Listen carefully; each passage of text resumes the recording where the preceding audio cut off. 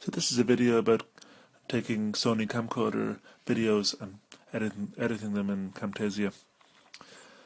So here's my video that I've downloaded from my camcorder, and if I go into the properties here, you see it's a movie clip.mpeg, and it's actually an MPEG 2, and this isn't compatible with Camtasia Studio. So what we need to do is we need to convert the MPEG file into a compatible file such as MP4. So any video converter is a free piece of software you can download. I just import my, drag and drop my video that I want to convert into any video converter. I can do things like consider the frame size. Now normally the frame size I produce will be at the same ratio, the same frame size I record, and actually I'll produce at the same frame size as I measure later on. So I'm going to make this 640 by 480. And I'll press convert. I'm converting here to an MP4. That's a generally quite compatible file type, low memory, and I can import that into Camtasia.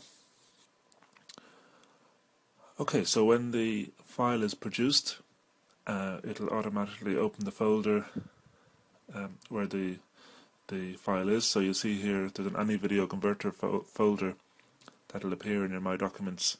It's an MP4 type, and I've got that file name. If I right click on this and show the properties, we see here now it's MP4 video, so I can import that into Camtasia.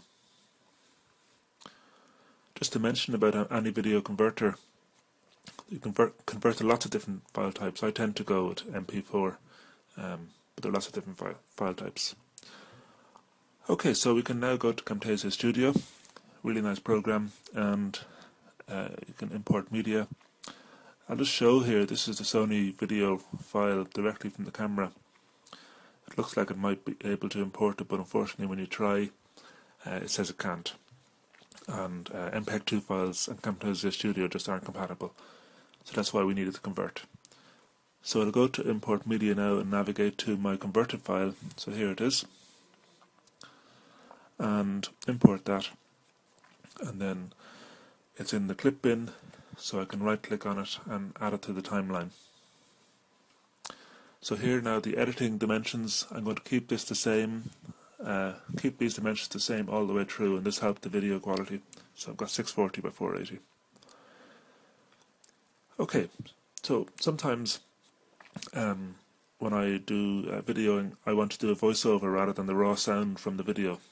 So in Camtasia you can very easily remove this by clicking on the audio button, clicking on the sound line, and just saying silence, and this will just remove all of the audio. It's still there, you can get it back if you want to, so that's a really useful feature. The next thing is that when you use AVC, which is really brilliant software, unfortunately it just puts this dark screen right at the very start of the video. So you just need to highlight the very first fraction of the timeline and cut that out. So I've highlighted that and just use the cut button or press delete, and that will cut that out. And you see there that's gone.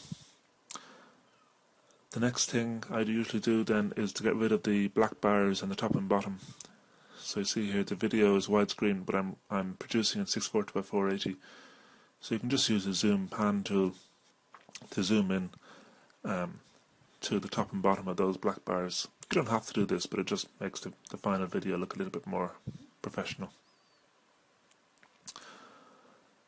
Okay, so that's zoom and pan, and if I play that now, you can see that the zoom pan means that there's no black bars in the top and bottom. Then a great thing about Camtasia is you can edit out unwanted bits. So here obviously I've got a discussion going on as I videoed that I don't want to appear in the final production. So I'll stop the video where I want the production to restart, and then just highlight the bit that I want to delete out. So here I've highlighted the section I want to delete, and I can just cut that. Sometimes you need to just go back over and check that it is indeed the section you wanted. It's probably useful to start the section where you want to delete and highlight using the red highlighter to the end and then cutting that. Finally then with production, here's an example of a produced video ready for production where I've done all the things I want to do, added in callouts and so on.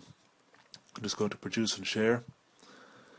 Now this particular video is recorded at 320 by 240, so that's why it's saying that there. But for the purpose of this illustration I'm going to pretend it's 640 by 480.